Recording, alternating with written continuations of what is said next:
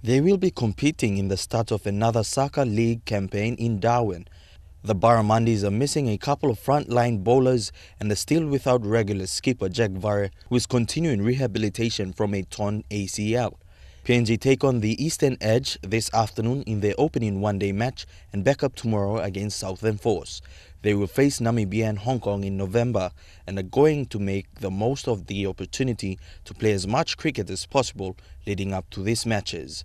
Elijah Levet, National EMTV Sports.